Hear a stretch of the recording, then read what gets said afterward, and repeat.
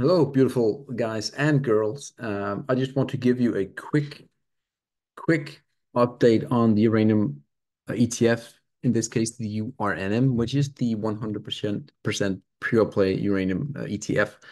Today, getting hammered with basically everything else. You can see here, these are some of the ETFs that I followed. It is just red across the board. Yeah, more or less red all the way over. And yeah, obviously, when the market sells off big time, uranium miners, gold miners, whatever you have, even though they are, still in a bullish uptrend, they will not get spared. So I just want to show you some short-term stuff and some long-term, very important levels in which we currently are. So this video shouldn't take more than roughly 3 minutes. I want to show you, I want to add a few trend lines on just to give you an idea why I think we are at a very important moment here, at least in the shorter term. Again, I will like to point out we are now at the 2021 highs again for a second retest. I will zoom in here on the daily so you can see it. So on the second retest here, we are actually right there at that moment in time. Also, if you go to the daily here, you can see here, if we add in, we have this rising wedge right here, which now still acts as support. But hopefully we can hold here and then we can add up that line from there. That was the rising wedge, which blew to the upside above the 2021 highs, retest. For now, retest, we have support. Again, we can also go to the weekly here and see if we add on the 30 weekly moving average, it's still coming up heavily here.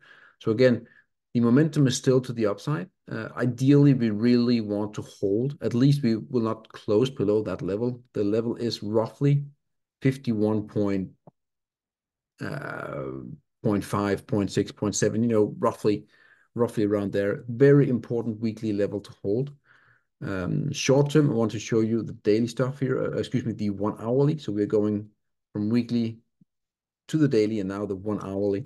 You can see here we had that big breakout here where we gapped up big time, and then we came bullish consolidation in toward the retest, roughly something like this. I'm drawing it very quickly here for you guys.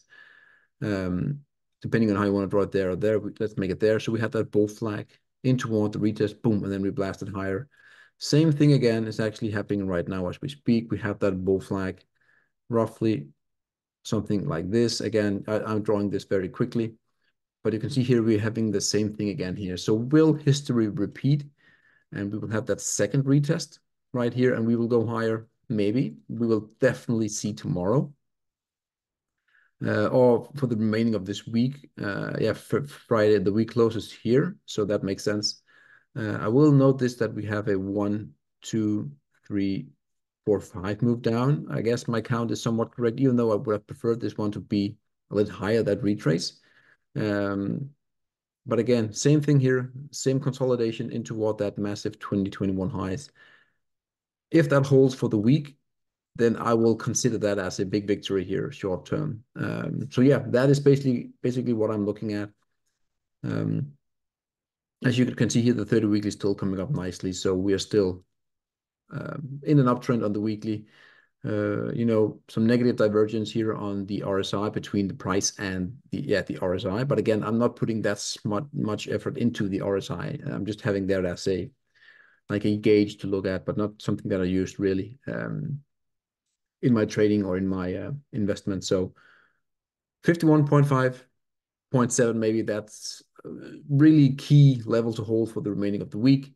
We do not want to dip below, especially we do not want to get back below that rising wedge. That would open up a huge can of worms to the downside here.